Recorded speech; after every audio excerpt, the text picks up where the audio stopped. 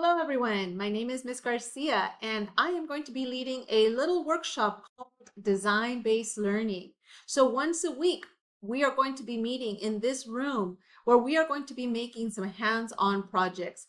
I need all of you to pay close attention and follow directions. There will be a total of 3 classes in this room and I will be leading that workshop. So I hope you have fun and you also practice a lot of your speaking skills. Here we go. Let me walk you through what you're going to be doing. So what is design-based learning? Design-based learning is a way for all students to use their imagination. You are going to be making a 3D object. Each week you will have a new challenge. Your object should be never before seen, meaning we want you to make something new. I'm going to give you a set of directions to follow, and your job is to make something that fulfills those directions. Each design project will begin with a little scenario.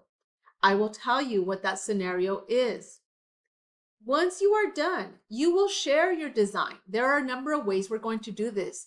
You are going to share with a partner, share in a small group, maybe do also some video recording. At the end of 6 weeks, we will be presenting your projects to other classes that will be invited to come in so they can listen to your short presentation. The goal is to have fun, to use your imagination, and to practice sharing your ideas. That is a skill that all people need in our world. Teachers are going to show you this video so you can see a little bit of what this project looks like at the national level. But you are not watching it right now. You can watch it a little later. Okay, now that you've seen the videos, you kind of have an idea of how we are going to be doing this. You are going to be working in small groups of about 4 people. Your job is to share the material. For this first challenge, each student is making their own design. You are sitting together to share the materials. You will be, again, in groups of about 3 or 4. Each person needs to have a job. I will need someone to be the supply manager. Supply managers, you will get a basket, something like this. In this basket, you will put tape, maybe about 2 bottles of glue, and scissors for each member of your team. At the end, your job is to collect all supplies and bring them back to the front of the room. Second person, you are going to be the happy trash manager. What is happy trash? Basically recycled, upcycled material. It is all clean material, but this is the type of material that you're going to use to make your projects. It should be cuttable. You can bring some stuff from home, but it should be clean and it should be easy to cut and glue. Happy trash managers, you will get a bag or a box and you will put in some supplies and you will take it to your group so that you can all share. Each team needs to have a team leader.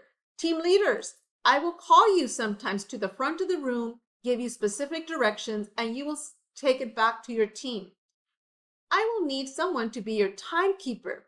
Timekeeper is in charge of making sure you clean up 5 minutes before the bell rings. The last group to clean will stay in and help clean the room. Don't be the last one to finish. Make sure you are following all instructions. Also, timekeeper, your job is to make sure everyone has helped to clean your area. If you have other material that you want, but it is on the other side of the room, you can walk quietly. You can walk over and ask someone to let you have some of their materials. You can also send your happy trash manager to the front of the room to get more materials. Use your time wisely. Do not waste time. I am very strict when it comes to rules. I've been teaching for 26 years. So make sure you follow my rules. This is a project I do out of UCLA where I train teachers how to do design-based learning. Do not play, do not throw, do not wear. Yes, do not eat my happy trash. Do not take, do not misuse. You are architects. You are engineers today. And that's how I need you to behave. I want you to be creative, to think outside the box, to have some fun. I want you to keep your voices low. We're not yelling.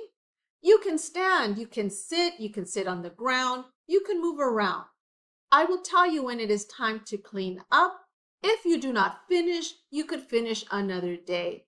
Do not take your projects home. You will need them in class. You will need them each week. So, what is it that you are going to make? A couple of things about behavior.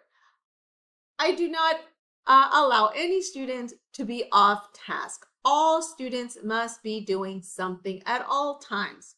Make sure you clean your areas. Make sure you are always doing something productive.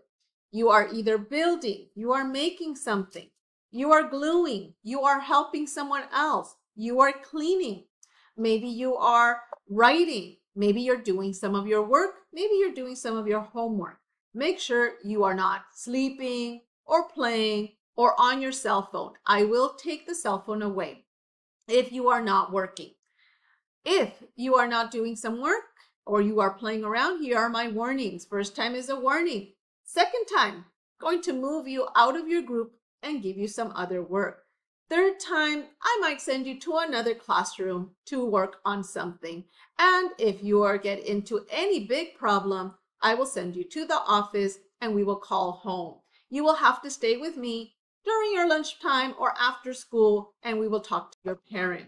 So thank you. I know I will not have any problems because I never have had any problems with my students because everyone really loves DBL.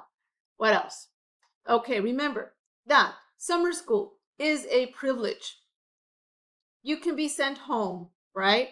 DBL is a privilege. It's for fun to practice your speaking, your listening skills, how to work with others, how to problem solve, how to use your creativity. We are here to help.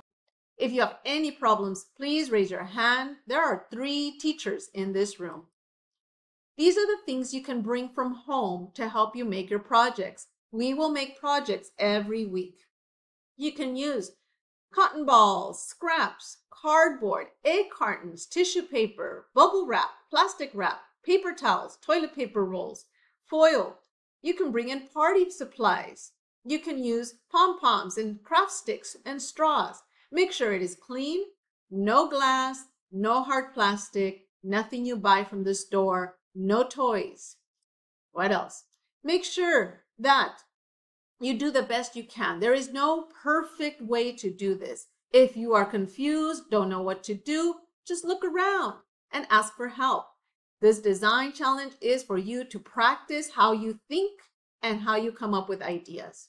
So, what are you going to make?